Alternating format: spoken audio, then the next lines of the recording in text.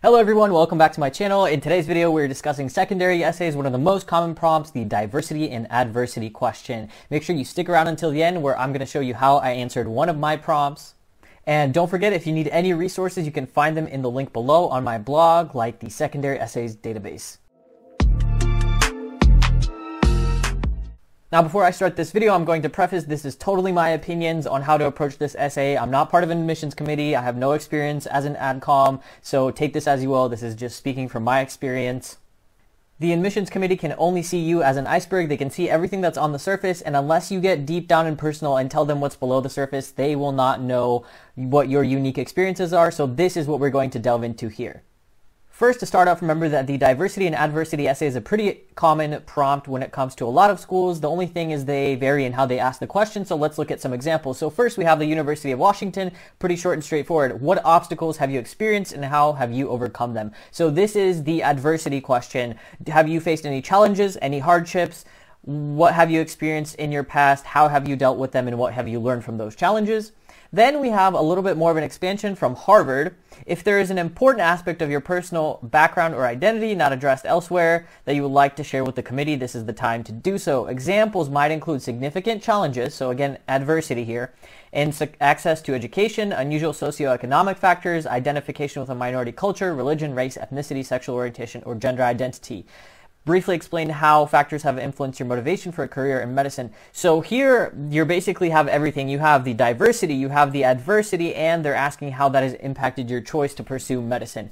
So when we're looking at this prompt, there's a lot to go into it, a lot to think about, and we have to make sure that we address how we're connecting this into medicine. Here we have another example from the Oregon Health and Science University. So they state, please discuss how your personal experience demonstrates the ability to overcome adversity. So we have adversity in here, hardships, challenges, and contributes to diversity in the provision of healthcare. Please include any insight into the diversity that you will bring to our school and the profession of medicine in the context of the definition of diversity. And to them, they define diversity may include age, color, culture, disability, ethnicity, gender identity, expression, marital status, national origin, race, religion, sex, sexual orientation, socioeconomic status, and we respect diversity of thought and ideas and more. It maximizes their true potential for creativity, innovation, quality, patient care, educational excellence, and outstanding service. So here, yet again, we have both the diversity aspect and the adversity aspect, and sometimes they're the same thing. You mix them and it just becomes this one big experience that forms your background and your life up until this point. So oftentimes we have a hard time tackling diversity because we interpret the diversity question as visible diversity, and we'll get a little bit more into that here.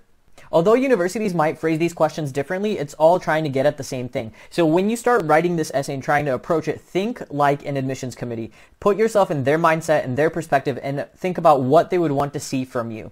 So from this response that they're trying to see what you can bring to their school, right? How you're going to bring in a different perspective, different life experience, and create a more diverse student body. They don't want a class of 100 students that are all the same, that have lived through the same thing, that have all gone to the same undergrad institution, that all have the exact same major. They want people from all kinds of backgrounds. So you shouldn't just try and limit yourself and rule yourself out because you never know what a school is looking for. So they're looking for the type of diversity that you bring and also for what kind of challenges you have experienced in the past. Are you prepared for challenges in the future? Because, I mean, medicine and going to med school and residency and all of that is going to be extremely challenging, and you have to be able to adapt. So that's what they're trying to get at. So what we want to do is write an essay that is going to show them what we have lived through, how we have a different perspective, what our diversity is, and how that can really bring a lot to the school and to the class. And I emphasize, when you apply to med school, they're looking for a good fit for them, but you should also be looking for a good school that will fit your values and beliefs. So this is a two-way fit.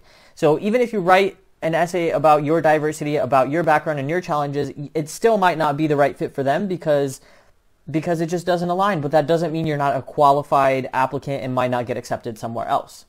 So first, I'm going to address what not to do when you start approaching the diversity and adversity question.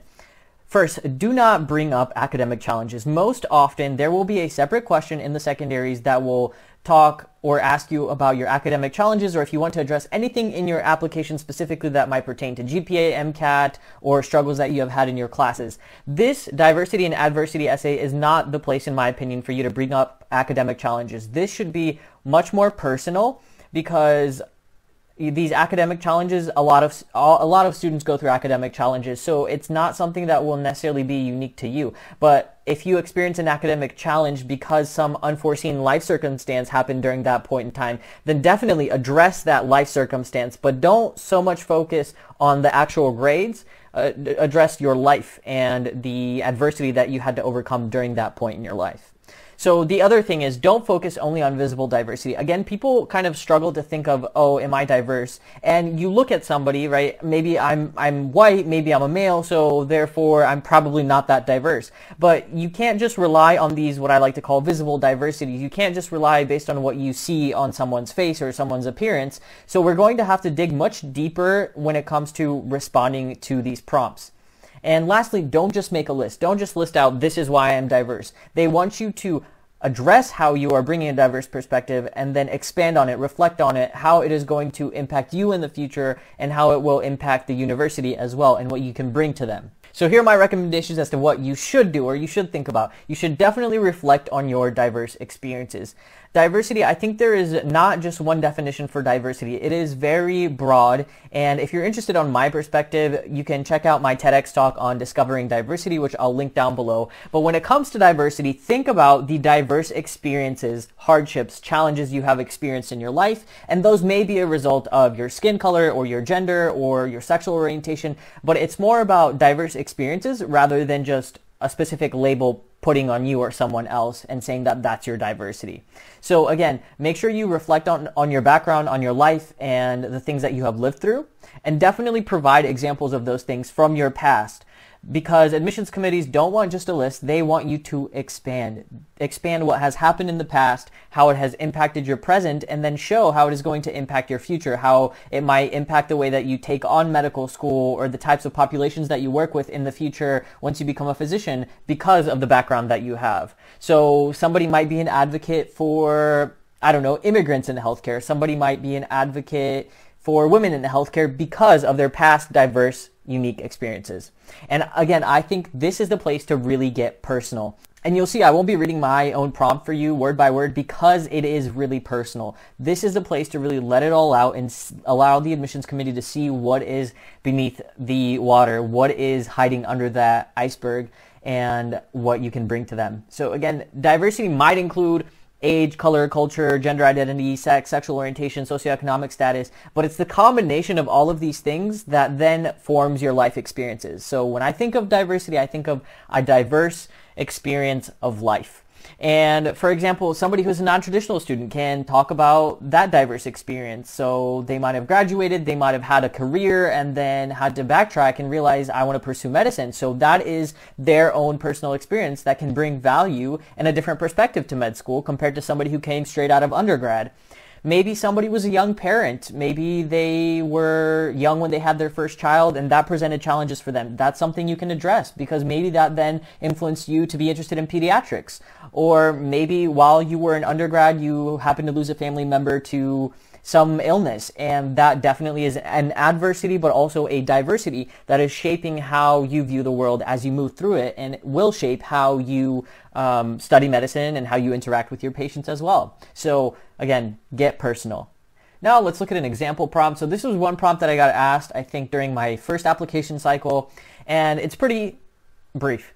We are all unique in different ways. Explain how your personal diversity manifests in your personal and professional activities. So in my prompt, I address diversity, adversity, hardships. I mix it all together and definitely must show how personally it has impacted me, but how it will also professionally in medicine impact me as well. So let's take a look of how I approach this. So here's my approach. Again, if somebody sees me down the street, they look at me at a first glance, these are things that you should not be able to know immediately. And this is how I am explaining to the admissions committee the depth that they can't see based on my primary application, or they might not even be able to see based on my personal statement necessarily. So I'm expanding and giving them more depth. So some of the main things that I focus on when I approach my diversity essay is that I'm an immigrant, so English is not my mother tongue. I am also a first-generation college student. I come from a divorced household and from a household that is low socioeconomic status. So all of these things, when you combine them, then you give examples, or at least I gave examples of how this impacted me as a child, how this impacted me during undergrad being a first-generation college student,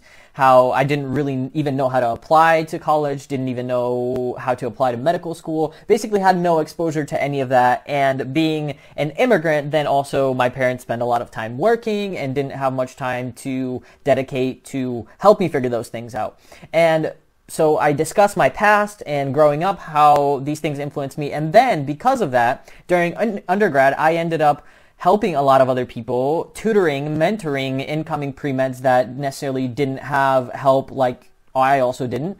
So I discuss how that influenced me to help people, how during my Fulbright year in Poland, I ended up having a lot of students that were immigrants to Poland, and I could relate to them, I could mentor them and cater specifically the way I was teaching to their styles because, you know, they were 15-year-olds that had moved halfway across the world to study without any family, and I knew what that felt like, so I could relate to them. And then further participating in the Fulbright Diversity Initiative and trying to push for students with underrepresented backgrounds to be able to apply to this prestigious scholarship and know more about it.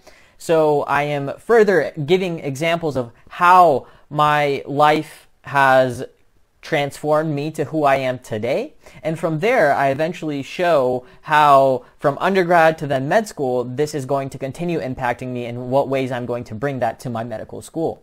And I don't want to just tell the admissions committee, this is what has happened and this is who I am. I want to show them through the examples. And then these are some only really 2 straightforward statements out of my entire essay where I am trying to tell them how I have transformed. So I believe that all of these struggles have made me into a strong, self-reliant, and independent individual with high internal determination to achieve my goals. So you see these 3 qualities that I am trying to portray to them and that I will carry over into medical school and bring to that institution. Overall, the adversities which I have faced during my life have transformed me into a strong-willed individual who is willing to fight for others so that they don't have to face the same struggles all alone. And so here I'm kind of basically showing them this is what I'm willing to do for my patients or for other students that I interact with. So this all comes full circle, and this shows a lot more depth to my application, but is also reinforced by my primary application, by the activity section, and I'm never really introducing new information. It's just all reinforcing this bigger picture of who I am. And at the end of the day, all that you can do is let them know who you are, what you stand for, what you believe in, what your life experiences have been, and if they believe that you are a good fit for their institution, then that's great. But if they do not believe that maybe you're not a good fit, then you shouldn't take that as that you're not a good applicant. It just wasn't a good match. Just like anything. Some people don't make good friends. Some people don't work out in relationships. Same thing here. If they don't accept you, then maybe there is a reason, there was a mismatch, and you shouldn't take it too hard on yourself because there will be another school that will absolutely love, everything that you have to say and everything that you stand for. Thanks for tuning in, guys. If you found this video helpful, please don't forget to give it a like. Comment below if you have any questions. If you want to check out how I responded to the Why This School prompt, check out my previous video. And don't forget to subscribe. I'll see you guys next time.